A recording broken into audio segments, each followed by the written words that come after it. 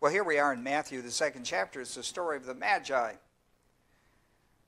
The English word magi, M-A-G-I, comes from the Greek word. In the Greek, because it's plural, M-I-G-I is plural. In the Greek language, it's spelled M-A-G-O-I. And when they came into the English, they dropped the O, kept the I, but it is plural. There were, we don't know how many. You know, these are what many in the church have called the wise men. And certainly they were that. These are the wise men from the East. We have even Christmas songs about the three kings of Orient. But there's no indication there was three. There's an indication there was a large caravan. And you say, well, where did the number three come up with? Apparently from the treasures, the three treasures. But this was a representative group of a priestly caste of wise men from the East. They were called the Magi. And it is a very old fraternity of wise men. And you'll be surprised to know some of the people that were involved in this. This group of people go all the way back to Egypt. And then we don't see them again until we get into Mesopotamia. And boy, the history of these people from Mesopotamia takes us all the way to the Roman Empire. We meet this group of people in Egypt in the time of Joseph, and Joseph became part of this group. He was an interpreter of dreams. God gave him that gift. And there was already a group that were engaged in that type of thing, of interpreting dreams, celestial orders and such as that. And then we don't meet this group with any significance until we get into the time of Moses, and we meet this group again. We meet them by a representative out of the Mesopotamia, out of the land of Abraham, with Balaam. And then, of course, Daniel becomes part of this group in the Babylonian captivity. In fact, the book of Daniel says that Daniel was considered 10 times wiser than the wisest wise man. We'll talk about that today as well. And Daniel tells them the reason that is because he is under the office of the God of the heavens, the God of the Creator God. While most of these people were polytheistic, he was monotheistic and a true believer in Christ. Well, this is the Magi. They have quite a history. They have quite a history. Not only were they diviners or astrologers or stuff as that nature, but they were also very educated in engineering, in science, in literature, in theology. They were quite a, that's why in the English we try to figure out how can we define these people, and we call them the wise men. We call them wise men. They were among the wisest of the nations in which they... And here's the interesting thing to me about the Magi, and then we're going to have a word of prayer in a moment. This group of people outlasted some of the most powerful nations in the world. The Egyptian civilization, Assyrian, Babylonian, Persians, Greeks, Romans. This group of people. They just outlived everybody, and when one nation went down, they just moved their operation to another nation and were received. It's just an interesting group of people. The nearest thing to that today is the Church of Jesus Christ that does the same thing. And truly, we are the great wise men of the world as far as Scripture. So, it's an interesting group, and I want to talk a little bit about that, what we've been doing in my Christmas series of 3 lessons. It came from a question Jane asked me one day that she had seen ask that question on television, what was the first Christmas gift? And, the world is puzzled about that. But Christians, they know right away that it's Jesus Christ. Well, we talked about that a little while, and then I couldn't leave it alone. I just went away. I mean, that's a simple answer. It's a true answer, and I just walked away from it. And couldn't get away from it. And I got the idea that, listen, that gift becomes special to whom it's given. And there's always something special, not just Jesus Christ alone, but part of the package that comes with him to your life. And so I took this idea and I developed three messages. You could do a whole lot more, apparently, but that was my time, about to whom this gift was given and how that gift of Jesus Christ was wrapped according to their life. And, for example, we studied Mary. I think I put on your paper, this gift was given to Mary, and for her it was wrapped in a miraculous motherhood. That was special to Mary, not to anybody else. Her special gift from Jesus Christ, from receiving him, the greatest gift that she had was this miracle motherhood. Well, when we came to the temple shepherd, we found that the greatest gift of Jesus Christ to them was the Lamb of God, born in their stable and birthed in their manger business of the priesthood. Well, today we're going to look at the Magi, and I want you to see that the gift of Jesus Christ in their life was the gift of worship. The gift of worship.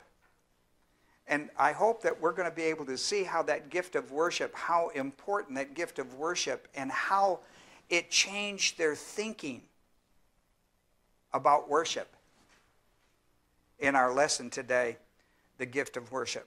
Well, let's have a word of prayer. Give you a moment to, if you're visiting with us by the internet, this gives you an opportunity to, cut off your cell phones like the rest of us and focus for the next hour or so on this study of the gift of worship at Christmas. And then the second thing is to be sure that you're under the ministry of the Holy Spirit. You cannot learn the Bible, even as a Christian, in carnality. The identity of carnality in your life is sin. It could be mental attitude sins, sins of the tongue, or overt sins. They have to be confessed in order for the Holy Spirit to teach you the truth. It is a spiritual book. It is studied by spiritual people to get spiritual messages from God. And that's exactly how it works, and it works under the Holy Spirit. 1 John 1:9 says, if we confess our sins, he's faithful and just to forgive us and to cleanse us from all unrighteousness. That's a procedure that must be done in order for you to get spiritual information.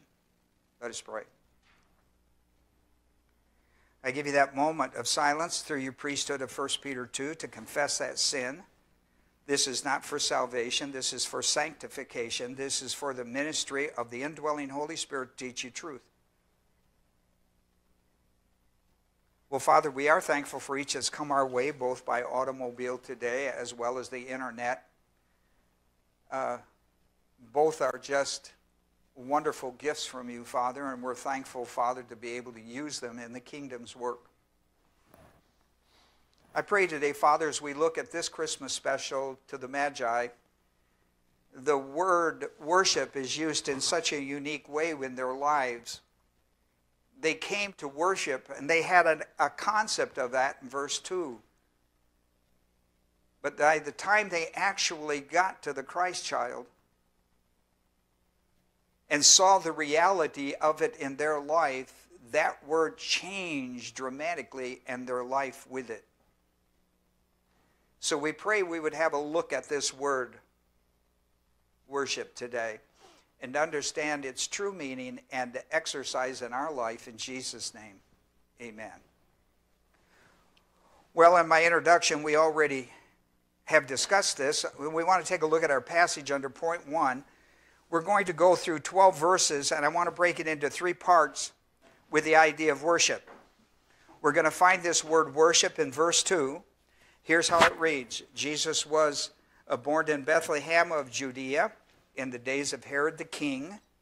This is really important. Listen, see that little phrase, in the days of Herod? Let me tell you something important about this. The word in, the word in the English in the Greek is en. But in this case, now listen to me, in this case, it's in plus the locative of historical time. In other words, Luke is dating the birth time of Jesus Christ. Here's what we know for sure. And this is what Luke is saying, in plus the locative of historical timing.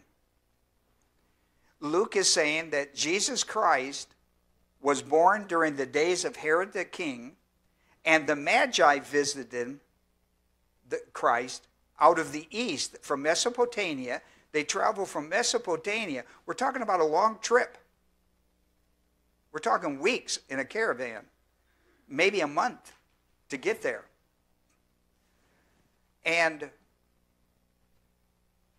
so I want you to understand that. And this word, in the days of Herod, is a biblical dating of the time of Christ. Now, we know this for sure. We know Herod, the king, this is called Herod the Great. We know that he reigned from 37 to 4 BC. I mean, that's locked into history. We also know a second thing about him. We know that Herod the Great died on the 4th of BC before Passover. Now let me tell you why people get all messed up with the dating of the birth of Christ. Listen to me now. They don't know the Jewish calendar.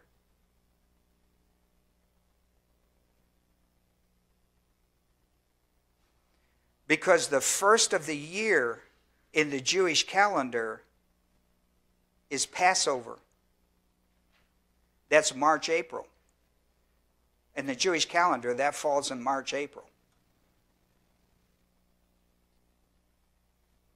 Why is that important? Historians say that King Herod died in 4 BC before Passover. If he'd have died after Passover, it wouldn't have been 4, it would have been 3. Right? Moves down. Now listen to me why this is important. In verse 5, when we come on down, now let me just read, and I'll get to verse 5, and I'm going to pick this idea back up. He's born in the days of Herod the king. Behold, Magi came from the east. We know Mesopotamia. We know this. I'm not guessing this. We know this. From the east arrived in Jerusalem, and here's what they asked. Listen, and they got right into the king, which was, I mean, he was nuttier than a fruitcake at Christmas. And they were able to get right into him. I mean, they got escorted into him. Nobody got into his city and out of his city unless it was a God thing, without Herod knowing it. So when they get there, they come to Israel because they're looking for the King of the Jews. They saw his star. The second thing, they came to Jerusalem. They didn't go to Bethlehem because they didn't know the scriptures connected with his birthplace. They came to Jerusalem, the capital of the city, and talked to the king. And their question to him was, where, not when. His question to them is when, in verse 5. And that's very important to the dating. Now, it goes on. Where is he who was born king of the Jews, which is a Gentile term?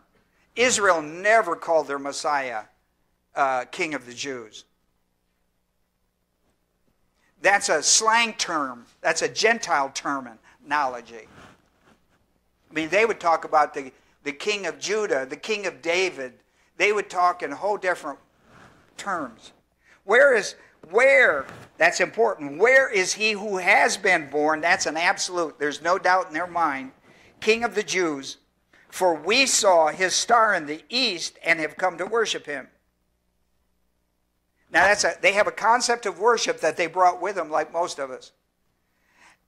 And listen, a personal experience with the truth of God's word in the person of Jesus Christ will change your idea of worship. It did theirs, verse 11. When Herod the king heard it, he was troubled, and all Jerusalem with him. Right? Listen, let me bring it to your household. If one of the parents gets nuttier than a fruitcake, if the least little thing bends them out of shape and they just go, eh, and we call it, everybody else has to walk on eggshells. You don't know about that household or what? All right. Well, you're lucky if you don't know about that household. But let me tell you, every child in that home knows when that parent loses its cool, gets out of where it is, the whole household gets troubled. Come on now. Do you understand that? That's who Herod was as a king. When he got bent out, he made sure everybody got bent out. And once you was under his rule a while, when he got bent out, everybody got bent out before it got to him.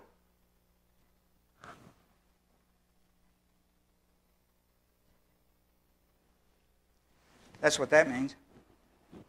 Just thought I'd try to make it personal so you could understand it. So Herod, he gathers all the chief priests and scribes of the people. That's the top knowers. That's his wise men. That's his wise men. And he began to inquire of them where Christ was to be born. They said to him, in Bethlehem of Judea. They went right to Micah 5:2 and quoted, "You, Bethlehem, land of Judah, are by no means the least among the leaders of Judah. And watch this, and out of you shall come a ruler who will shepherd my people Israel." A ruler. A ruler. See, that's what the Magi saw. They didn't know where. They saw his star and knew he had been born. They didn't know where. So they came to the capital to find out where, for certainly the White House ought to know. Herod secretly called the Magi into a private, in other words, he called them into a private hearing, a private, not an open forum, a private forum. Herod secretly called the Magi into a private meeting with the king. That would be only his very top elite people with him. And asserted from them, listen to this, the time the star appeared.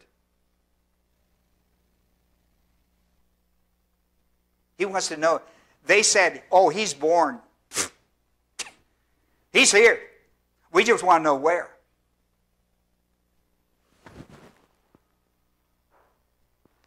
Herod says, where? The guys say, Bethlehem. Herod calls them back in and says, when?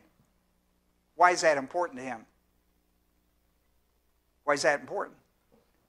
Let's pause a moment. Let's drop down to verse 16. This is why it's important. I can't tell you how important this is. When Herod saw that he had been tricked by the Magi, because God had appeared to them after they worshiped the Christ child, Jesus, King of the Jews, the Lord told him, don't tell Herod, get out of town, and don't tell Herod. You know why? He's not eating a fruitcake at Christmas. That's why. He became very enraged and sent and slew all the male children who were in Bethlehem. Now watch this, because it's based on the timing he got from the Magi. And like everything else Herod does, he goes extreme. Watch this now. All the male children in Bethlehem in all its vicinity or region from 2 years old and under. Now let me tell you, we got a picture that's very clear. We know that Jesus was born between 6 and 4 BC.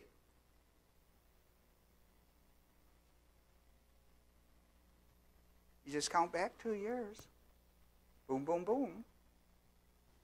We also know this.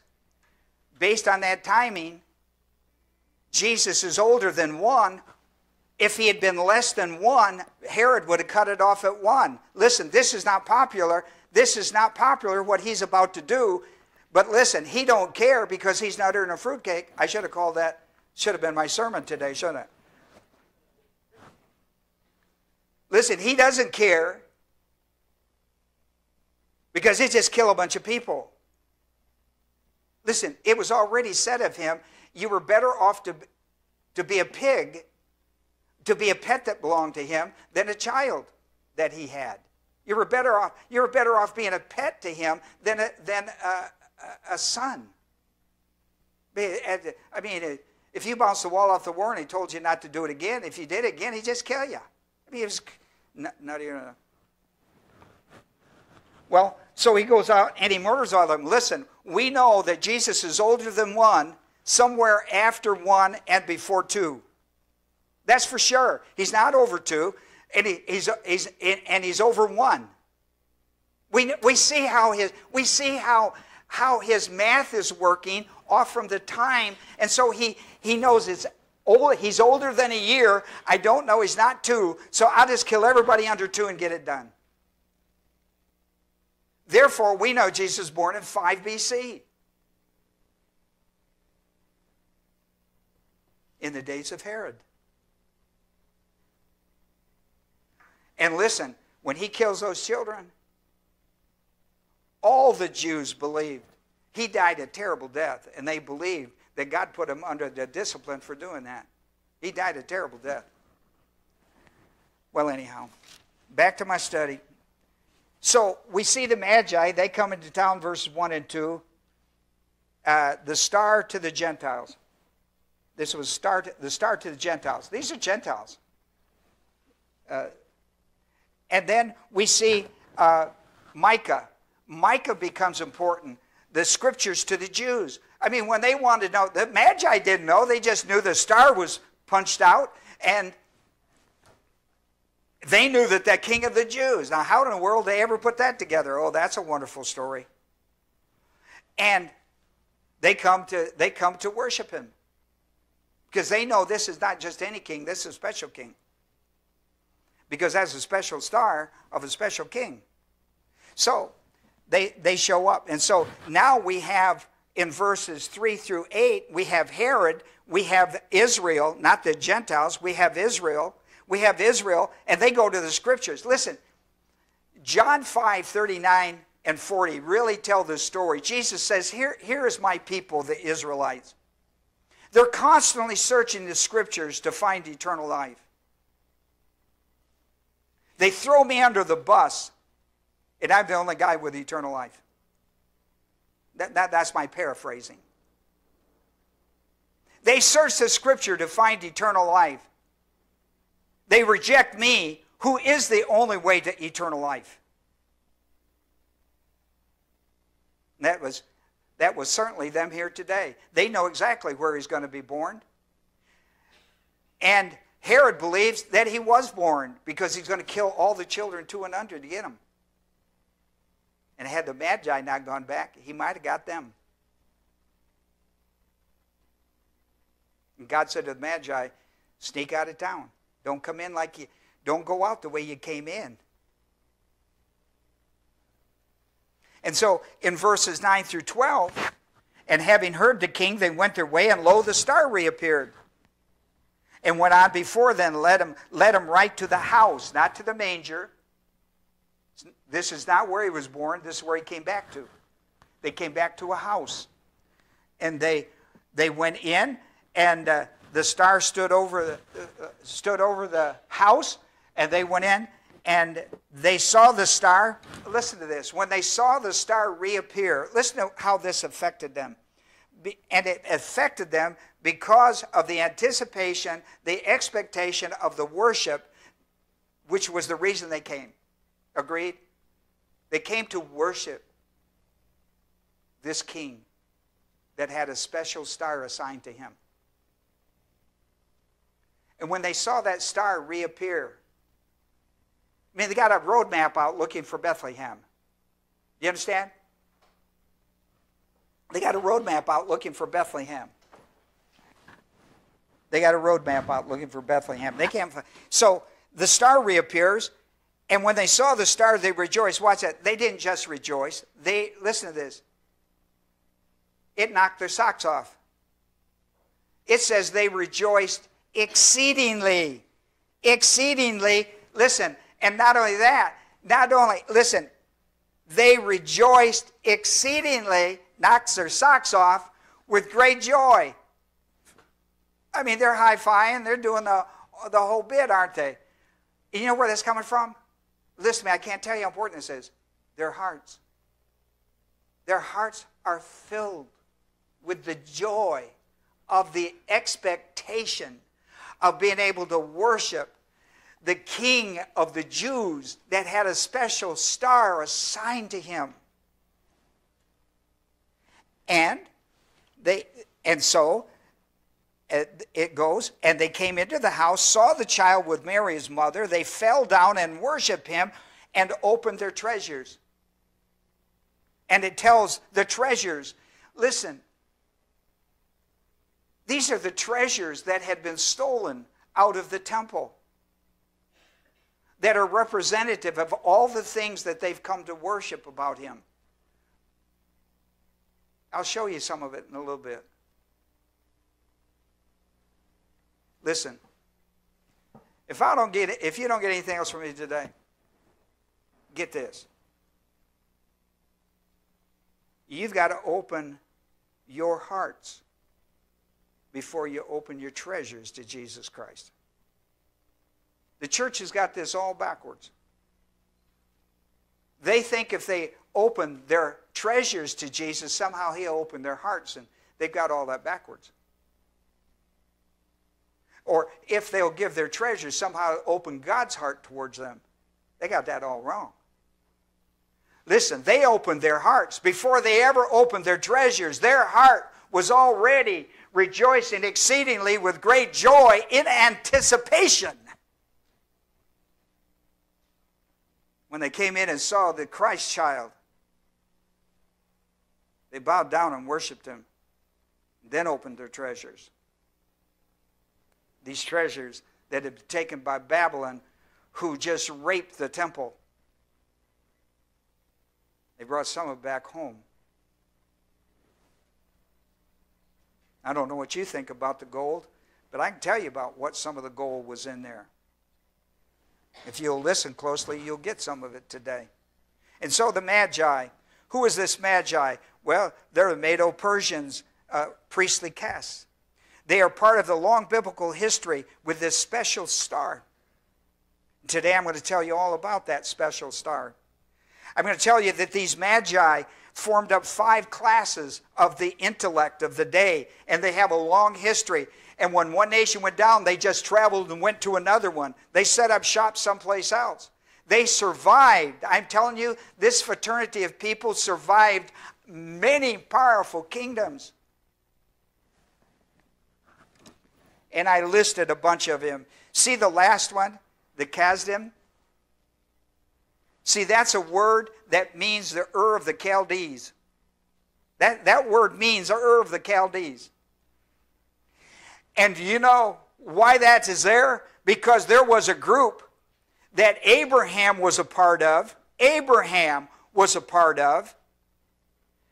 In Joshua 24:2, he came out of the worship of this group. He came out of the worship of that pagan idea. Got saved by God, went into the mission work. Became a missionary out of the Ur of the... He was called, listen to me, you don't realize when it says he was called from the Ur of the Chaldees, that's the word.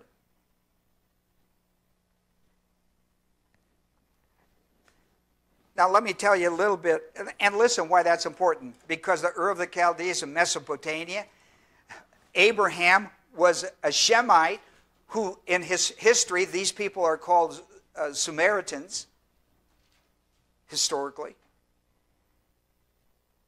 There's such a history behind this. I wish I had time to explain it all.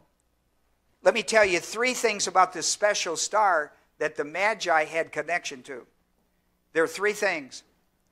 For example, this is, originally it was called Jacob's star, because out of Jacob and Judah would come a special ruler. We just read that out of Micah. But that comes all the way back. Listen, that goes all the way back to Genesis 49:10. It's on your paper.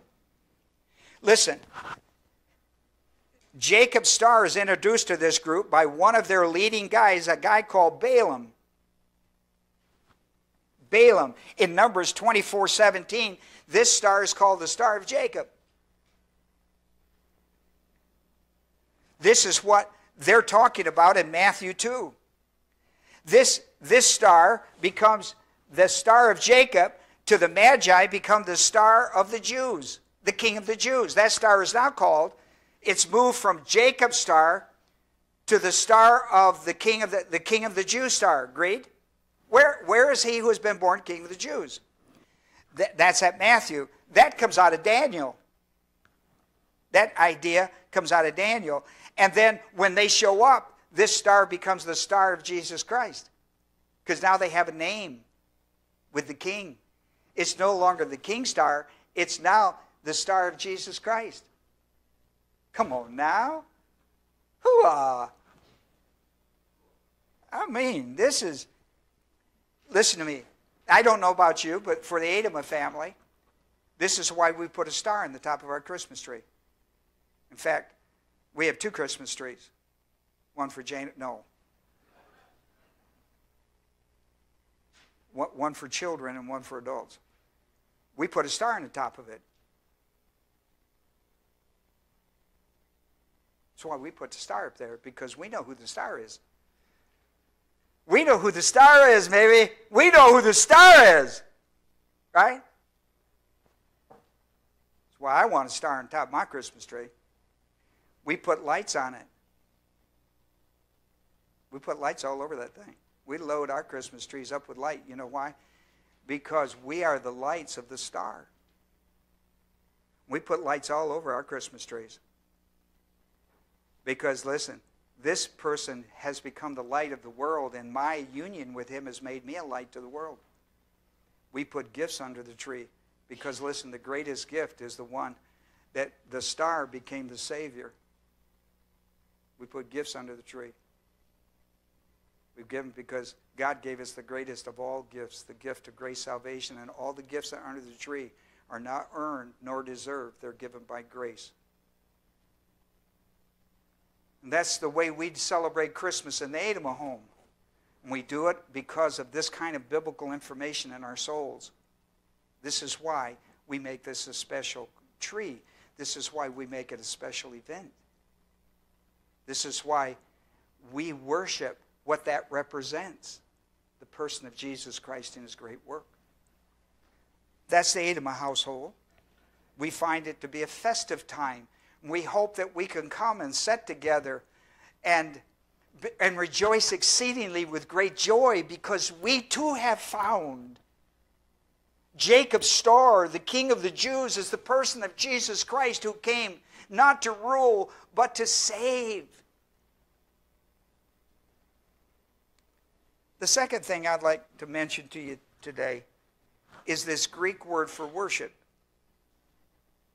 It's made up of 2 words. It has the preposition pros on the front of it, P-R-O-S, means face to face, means to two, but when it's attached to something like this, and kuneo, pros kuneo, kuneo means to kiss.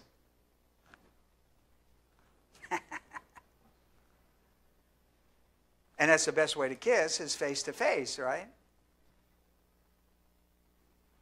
I'm just saying. Now, in the ancient world, it wasn't necessarily on your lips, right? You've seen them do the cheek thing on each side and all that. But what it did show was an affectionate connection to somebody. Now, in America, we hug. If we shake hands, we're at distance. I might like you, I might not. We're in a guest period. We shake hands or we nod, but we keep our distance. But when there's affection, connection, and I'm not talking sexual or anything like that. I'm talking about affection of whatever. We gap that. We take that gap out. We make it personal. And so this word is used that way. It means to kiss face to face or to have an affectionate connection. This word means to bow in respect and honor of a position of authority, divinely delegated authority, if you're a believer. And it means to worship. There's a difference between bowing down in respect and to truly worship. So let me go back and call your attention to something in verse 11 that you missed because you didn't understand the word, I suppose. Watch what they did when they came. Now, listen, their hearts are bursting, right? Before they ever get in the house. They saw the star stops over the house. I mean, they about exploded. They go in the house and watch what they did. They bowed down, right? They bowed down. They fell down before him. They bowed down and worshiped.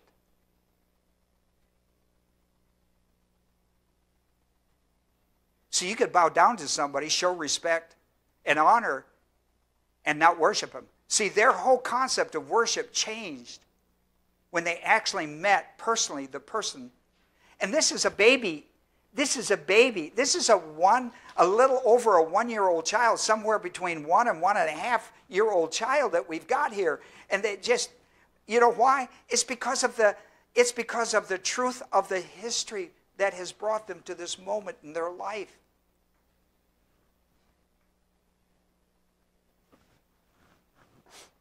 For example, in Matthew, the 18th chapter, on your own, you can read this parable, but in verse 26 and 27, you have the concept of bowing down to delegated divine authority. It's bow down. It's in the human realm. But listen to me, when you get to Matthew, the 4th chapter, in verses 8 and 10, and you have this conflict between Christ and Satan, you remember that? And they go 3 rounds, and Jesus puts a knockout on him. They go 3 rounds. In the last round, everything's up for grab. And you recall that Satan says to him, listen to what he says to him in this passage. You can read it later. He says, if you will bow down and worship me, if you will surrender your sword, says bow down. Make me divine delegated authority. If you will bow down and surrender your sword, give up that word of God. Don't take that word of God serious. If you will bow down, give up that sword, the spirit of the truth of the word of God, and come worship me, I will give you the kingdom without dying. You think he was going to give him anything? You do know he's a liar, don't you? He's a liar. He's the father of lies. He's a liar. A liar. His pants on fire. He's a liar.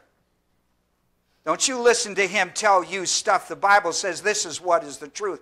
Don't be listening to that foolishness. You know why? Because what he wants you to do is bow down. First, you have to give up the sword. You have to give up the word of God that is truth. That's the only thing that can build faith in your life and meet the God that has a destiny designed for your life. I know. I know you think I'm nuts, and you're right. I know that. Jesus said to him, I surrender nothing to you, you big bag of wind. There's not a bone of truth in you. And he shouts, worship God! Worship God! And serve him only. You know what the devil did? Put his tail between his legs and ran away. Hoo-ah. Never surrender your sword. It's the only thing that can win the victory. Never give up the word of God you have in your soul. Don't go out there and buy these lies and that goody stuff. Don't do that. Don't do that. Never surrender your sword. If you bow, you will worship the wrong thing. Yeah, well. You see, they did two things when they came to Christ. They bowed down and they worshiped him.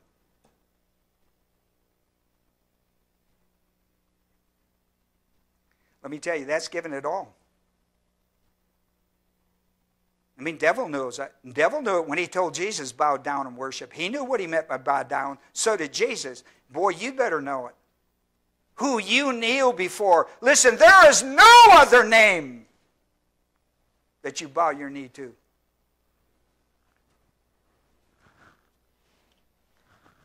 Well, this word is a very interesting word and how it's used. And I've given you, you want it, listen, you want to take this word, and every time do you see where I've taken Matthew 2, 8, and 11, I bold printed it? See that bold print? Do you see Matthew 14:33? I bold printed it. When I do that, you want to go read that. And do you see Matthew 28, 9 through 17? Whoo! You want to read that. You want to read that stuff. Because I'm showing you this in the dynamics of life of people. Because I know I don't have the time to do it. Our lesson text is using kuneo, is using it with the Eastern Gentile magi who have come to worship the newborn king. It is also used with Herod, but Herod's a liar, a deceiver, he works for the devil. He's bought into what Jesus didn't buy into, Herod did. He tells them, oh, listen, when you find him, you come back and tell me because I want to come worship him too. Yeah. Yeah.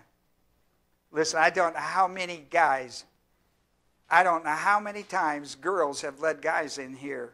The guys will say, well, you've got to come and study with us at church and let me, yeah. And they go, oh, yeah, you betcha, honey. I'll be right there with my boat, my pen and pencil and Bible. And they endure it as long as it takes to get you to put a ring on.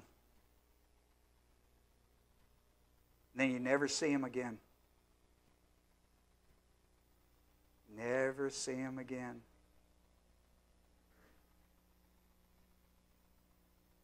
How about that? Because they got someplace they'd like to take you that's better than where you are right now.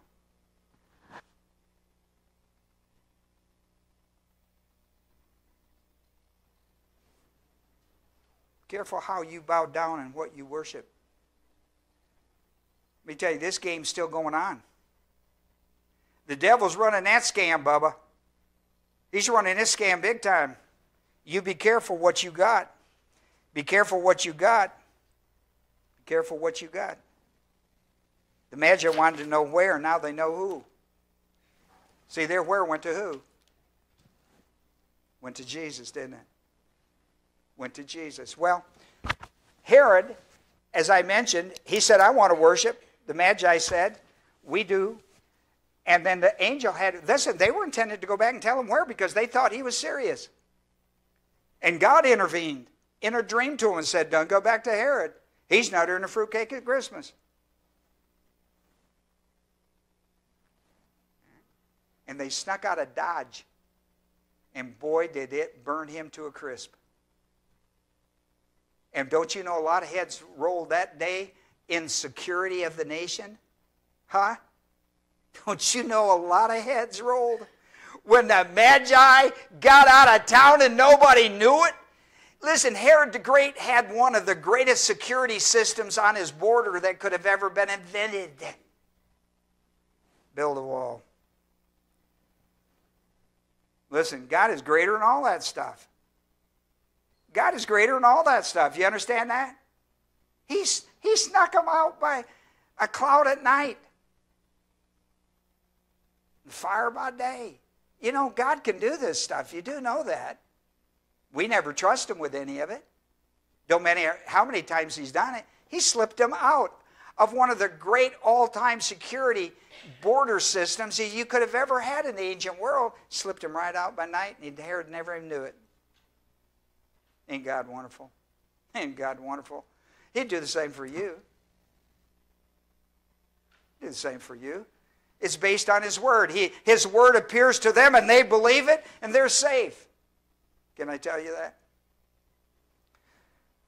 Let's have prayer. Father, we're so thankful for this time together. We close out our first half of this message, and we'll come back the second half, Father, to explain more about the gift of worship. I pray today, Father, as we open our hearts and give to our treasures, that it's not done by law, it's done by grace. Out of an exceedingly rejoicing heart full of great grace. We bring what we have to you, Father, in appreciation of all that you've given us. Sometimes, Father, the widow mite doesn't look much to us. We need to have a different attitude. Our attitude is,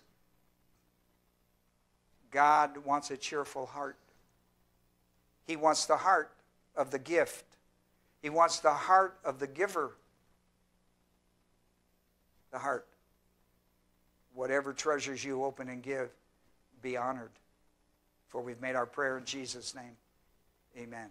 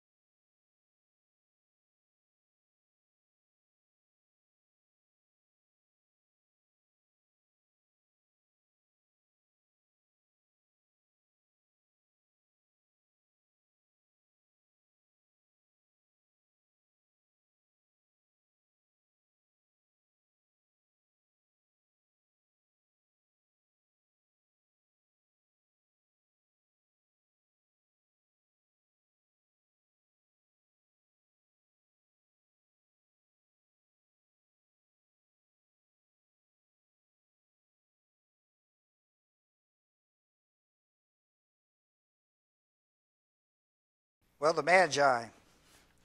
We're talking about the Magi. Their special gift of worship. What a breakthrough in their life. With verse 2, they came to worship. They had an idea in their mind what that meant. From their own culture, their own background. But this was such an adventure in their life that you can see how it changed because they combined this idea of bowing to worship.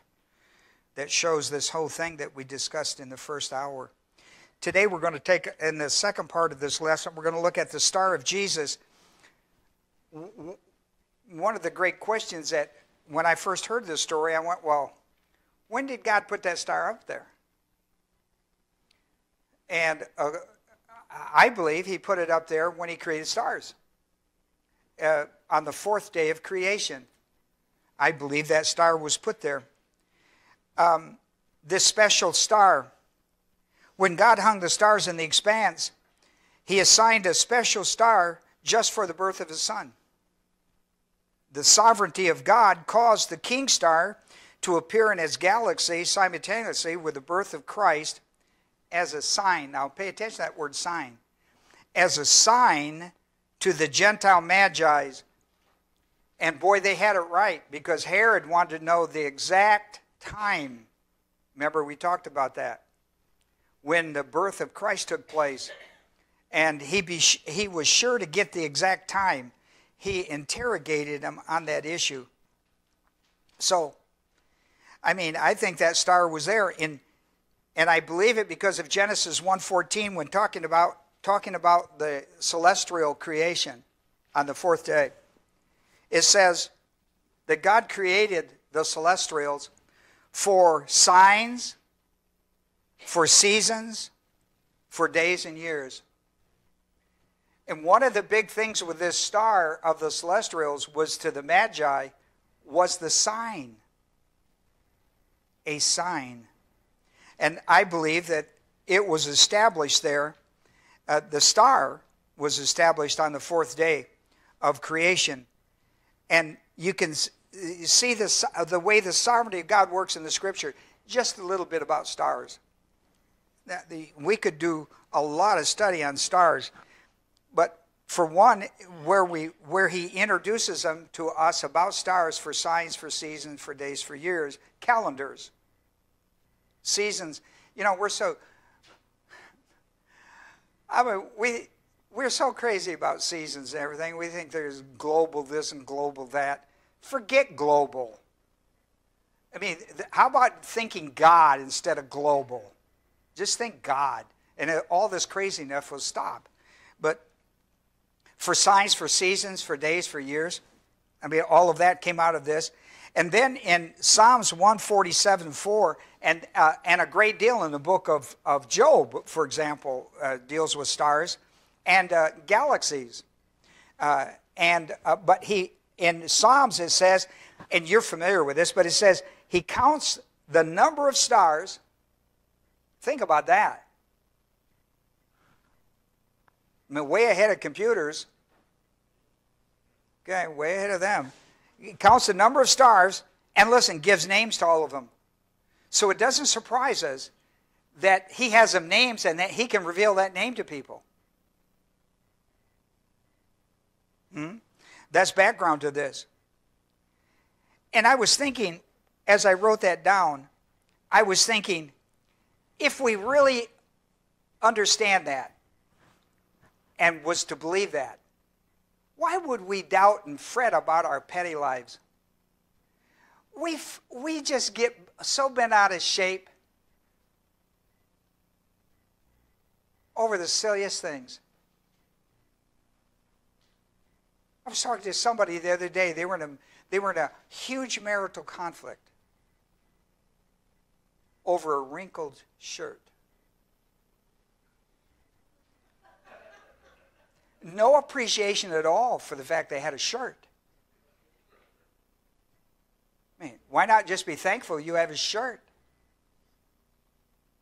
But no, we can't get that. We're not satisfied unless it's iron just the way we want it. You know what my mother would say? Iron it yourself. That's my mama. You don't like the shirt? Oh, except my mother would go one step further. My mother would say, you don't like the way the shirt is ironed, Ron? She would throw that one in the trash. Then go buy your own and iron it. I never told my mother I didn't like the meal she had because she picked the plate up and threw it in the garbage and said, then cook your own. I had a tough mama. I'm not recommending this way of life. I'm just, I am not recommending that. I am not recommending that. I'm just telling you, there are people that, so Herod, you know what's interesting about Herod? Now listen to me. Herod is a descendant of Esau. He's an Edomite. He's not Jew. He is not Jew. You know, Jacob had twins. In Genesis 25, he had twins. Esau and Jacob. And I'm going to tell you, this is so dramatic. In the days of Herod. Oh, you missing this. I'm about to get happy feet. You're missing this. In the days of Herod. Go to Numbers 24. Let me show you something. In Balaam's, this Gentile prophet out of this same group. Numbers 24. Let me show you something really interesting that brings, and this is the Magi are showing up off from Balaam's fourth oracle. Numbers 24. This is Jacob's star, according to Balaam oracle. But I want to show you something that's really interesting. That now, see, the star of Jacob is in verse 17. This is the star they saw. I see, this is Balaam now, who is part of this group. I see him, but not now. I behold him, but not near. A star shall come forth from Jacob. A sepulchre shall rise from Israel, and soon crush through the forehead of Moab. See, you really have to understand the background to who Balaam and Balak. You have to know the background to that to be important. But listen, look at verse 18.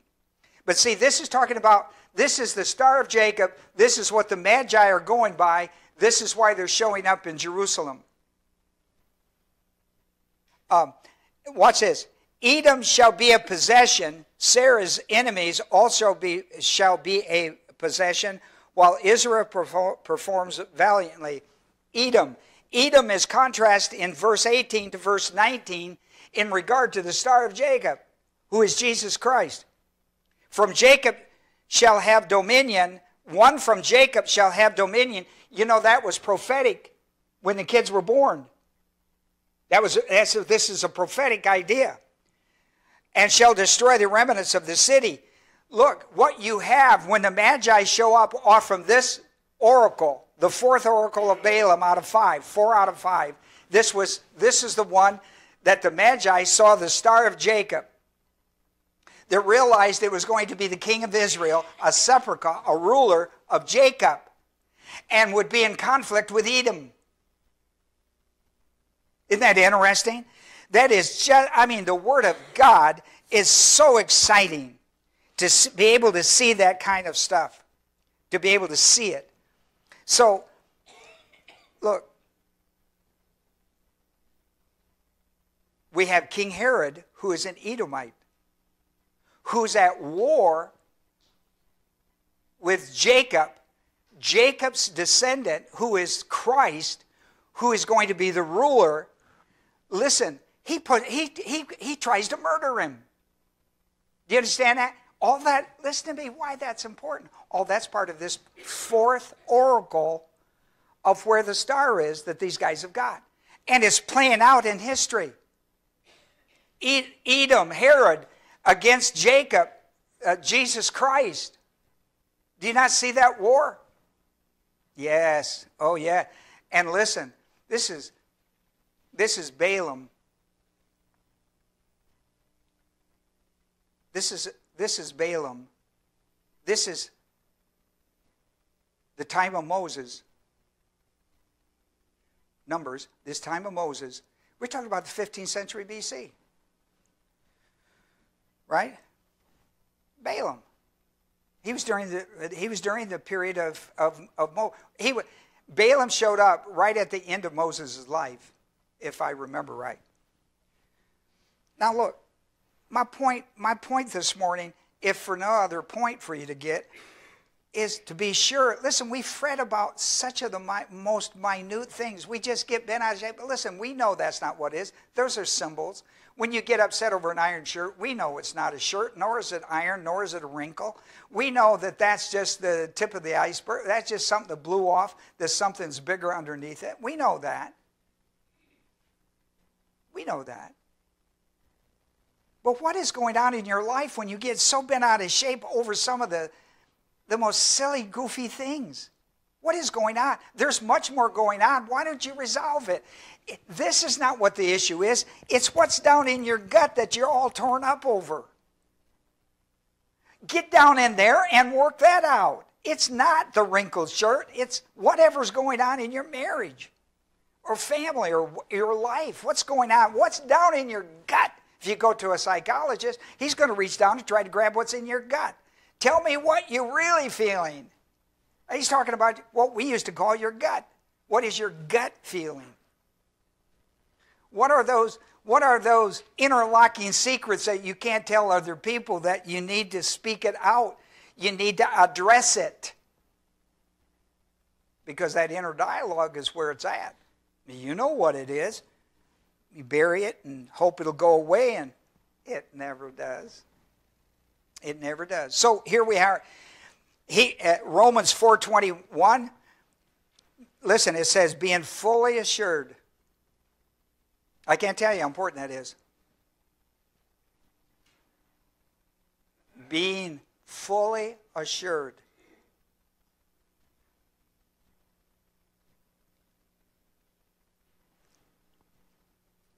I mean, that's the top of confidence, isn't it?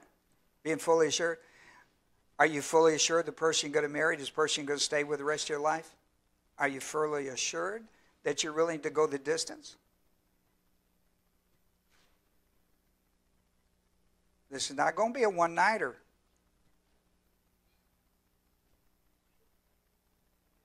If you're looking for a one-nighter, this is not it. You ready to go? Listen, what about your job? What about your ministry? What about this? What about that? Listen, being fully assured that what God has promised, He's able to perform. Listen, what He's promised. It's not what you've asked for, it's what He's promised. Your expectations get all wacky. Give them up and get into the Word of God. Let your expectation be the will of God. Because listen, when your expectation of the will of God, He's obligated Himself to do it. He ain't obligated to do what you tell Him.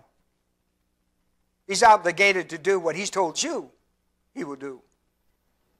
And sometimes we get all that confused. So Balaam's fourth. Now listen, where's Balaam from? Well, if you study the Bible about Balaam, you will find that he's from a little town, Pektor, that's on the Euphrates River in Mesopotamia. He's from Mesopotamia. He is from the same region of where Abraham out of the Chaldees came. He's in the lower part. Only God puts this stuff together, people. Nobody can put this kind of stuff. Nobody could write the drama of your life like God, and you need to know that God is writing the drama of your life, and you need to be sure that you're letting God carry you down where you're going. You be sure that where you're moving in your decision-making is where God wants you to be. We call that the directive will of God. So, Balaam, he does this fourth of five. Did I write on your, I'm at point 4. Did I write on your paper Deuteronomy 23, 4 and 5? Or write that down if you want to know where he's from. Deuteronomy 23, 4 and 5. Deuteronomy 23, 4 and 5. The fourth oracle of 5 prophesied the appearance of Jacob's star in the east to announce the birth of the King of the Jews. This is during the time of Moses. And I've given you places you can read about it. We read earlier in Numbers 24:17, and I remind you, I see him, but not now. How did he see him then? By faith. By vision, for sure. I see him, but not now. But that's kind of the way we feel about the second coming. You know, it used to bother me when I was an unbeliever. I would meet these people, they were just absolutely sold out for Jesus Christ. I said, how can that be? You've never met him. This guy died 2,000 years ago. How is it that you can base all your decisions and make all these ideas and I'm going to be this and I'm going to be that? How can you do that with somebody who's died? And listen, even if he, quote, rose from the dead, as you declare, nobody has seen him.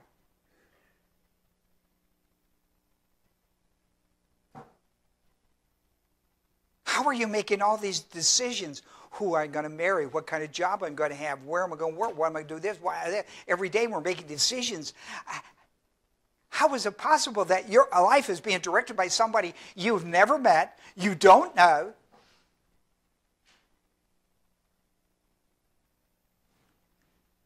You know what the difference is? When you believe that Jesus died for your sins, was buried, and raised from the dead the third day, when you believe the gospel of Jesus Christ, he changes you from the inside out, not from the outside in. That's called transformation. And he does a magnificent thing. He gives you Colossians 1:26-27. It's worth looking. It is worth looking because this is how this works. Colossians 1:26-27. The mystery which has been hidden from past ages and generations. See, I knew it was a mystery, but I thought it was a stupid idea. I didn't know that God called it a mystery. It was certainly a mystery. If somebody said, well, that's a mystery, I'd have said, yeah, it sure is. But I just call it stupid. All right. The mystery which has been hidden, watch for the mystery now. The mystery which has been hidden from past ages and generations like this one we're talking about, but now has been manifested to his saints. Here it is. To whom God willed to make known what is the riches of the glory of this mystery among the Gentiles. Come on, Magi. Christ in you, the hope of glory. Hooah! Christ in you. Not in a manger, not in a house. Whoa, in you. Come on now. There's the mystery of transformational living. Not Christ in a house, not Christ in a manger, not Christ in Jerusalem, not Christ in Bethlehem. Christ at home in my heart. He's got my address on him, baby. He's got my address. I don't have his address. He's got mine. Hooah!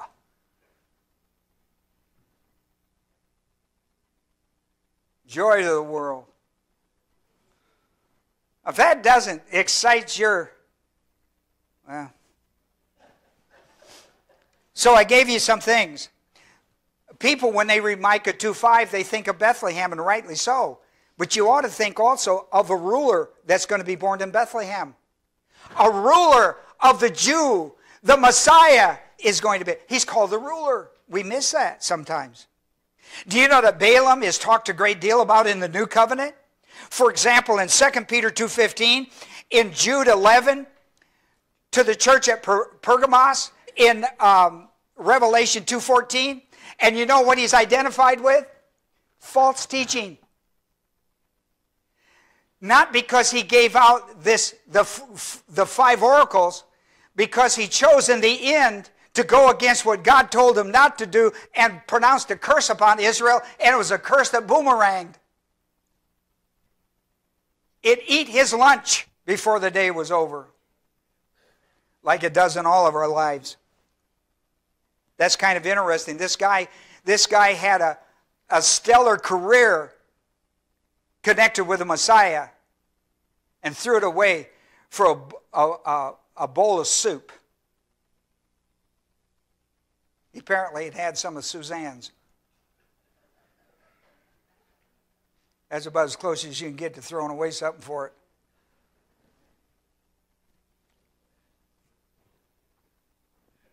I see him, but not now. I behold him, but not near. A star shall come forth from Jacob. A sepulchre shall rise from Israel. And the Magi are part of this wonderful historical event. Let me conclude our service today. The next guy I want to mention, now there are many I could have talked about. Don talked to me at halftime. How about Shadrach, Meshach, and Abednego? Yeah, what about them? I mean, who could even talk about these guys without fainting? I mean, there's so many. I just picked out a few because I only have a little bit of time. But Daniel, because I'm telling you the links that got the Magi to where they went. The star, the creative star that God hung out there for his son. This star was for his son, and when the right time, the sovereignty of God, he just turned it on. He lit the star. The Magi went, choo-choo! The rest is history. And then Balaam comes along, gets this idea. Then Daniel. Daniel knocked it out of the park with these guys. Can you imagine this? I mean, Joseph and Daniel are so alike in many ways in the prophetic plan of God. They're both part of this group. Both had this.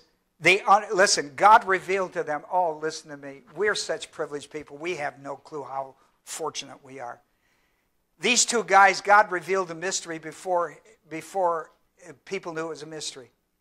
He revealed the mystery to these guys. He did to Joseph. He did to Daniel. He did to many, but he revealed the mystery. You and I, we get it. There it is. Every believer, not just somebody that's 10 times wiser than anybody else gets it, or somebody like Joseph. Listen, do you know that both these guys, Joseph wound up second in command of Egypt, and do you know Daniel wound up third? Oh, you talk about promotions, man. And they did it with Gentile believers. People of the world saw the power and wisdom of God in these people and just promoted them. They went nuts for these people.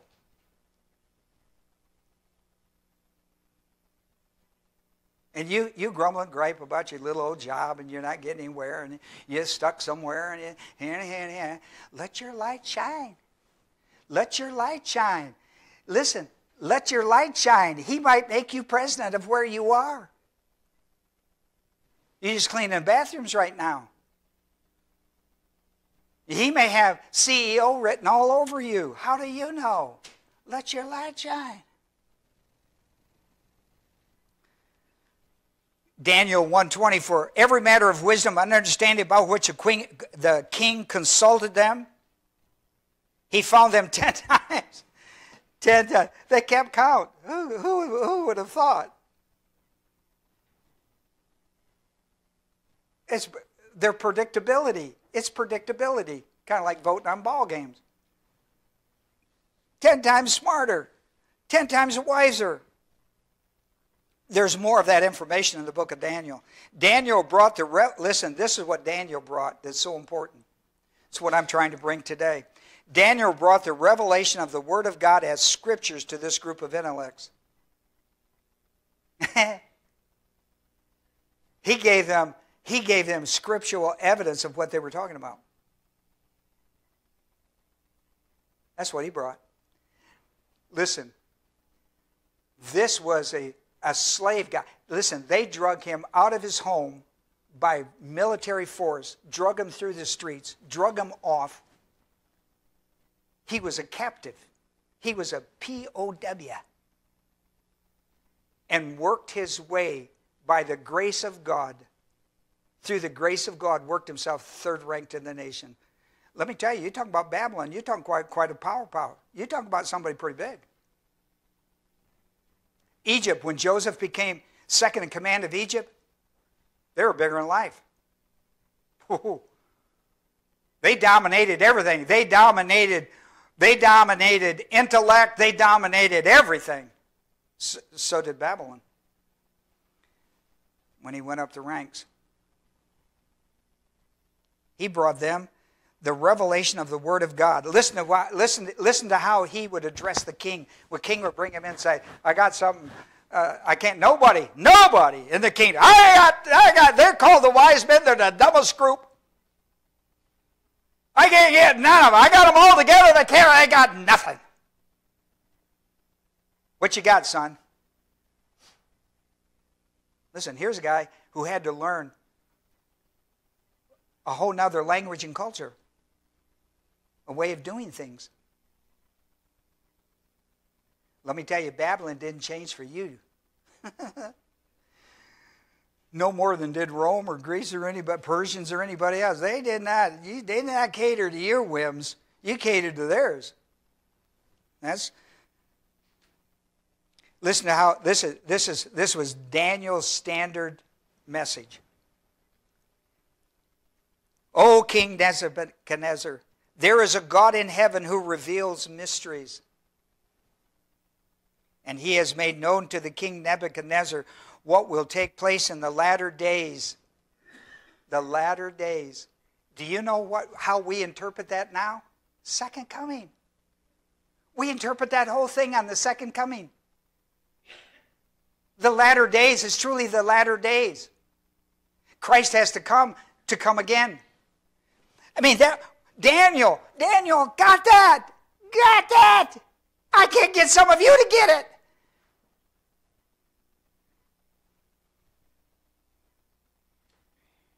The latter days. Listen, we live in the power of these days when we have the mystery of godliness. The mystery of godliness. We don't even know what it is. We have the mystery of godliness. 1 Timothy 3:16. This is the dream and the vision in your mind while on bed, he told. Okay, now listen, when you get to the 5th chapter, and I'm going to close. When you get to the 5th chapter of Daniel and you read verses 1 through 6, it says that the king and his courts drank out of the golden goblet from the Jewish temple. Part of the treasures brought back to the king of the Jews. They rightly belong to the king of the Jews, and they brought resemblance. They brought tokens from their life and from what had been stolen by Babylon from them, brought them back as a kind of a pledge, an honor. These belong to him. This is the king that these belong to. And they brought back the things that they thought this king of the Jews, not any king. They didn't bring just the gifts of any king. They brought the gifts that they thought that the king of the Jew would most respect from Babylon.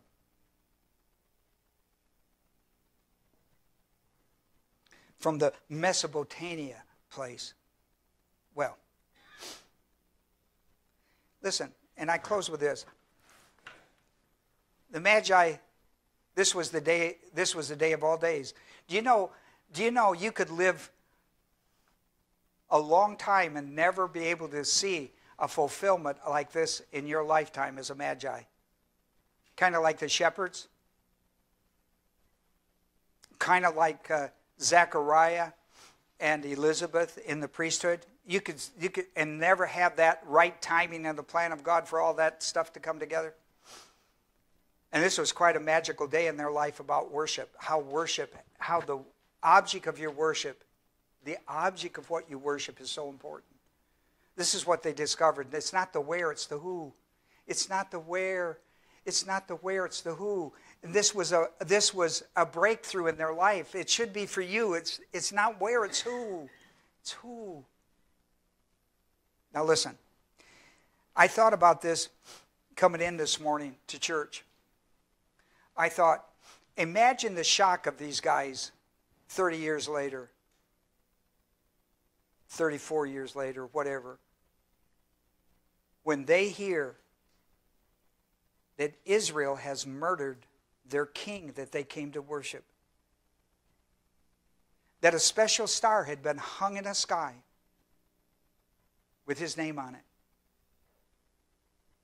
And this group of people have murdered the King of the Jews. But you and I know that was a murder. That was a supreme offering for our salvation. That was a gift of grace. For by grace we are saved through faith, and not of ourselves. It is a gift of God. If there is ever a gift for any Christmas of your life, it's certainly the gift of Jesus Christ. That's what that star was all about. That's what that 300-mile trip was all about. That's what true worship is all about. Don't be a nod to God group. Believe that Jesus came to die on that cross for your sins, was buried and raised from the dead on the third day to give you everlasting life, so that you can be a part of his life, not in just the forever, but in the now of the ever. Father, we're so thankful today for these who have come our way to study with us, both by automobile and internet. And I pray, Father, we would pay attention. The object of what we worship will dominate our heart. Jesus said in Matthew, the 6th chapter, 19 through 21, the treasure in the heart. The treasure in the heart. It needs to be the heavenly treasure, not the earthly one. The heavenly one, not the earthly one. Not the earthly one. May we open our treasures. May we take a good look at what we got. Are they honorable to the Lord? You've got to open your heart before you can open your treasures. And when you do, you'll see how the treasures are important to how they work together and not against each other. For we've made our prayer in Jesus' name. Amen.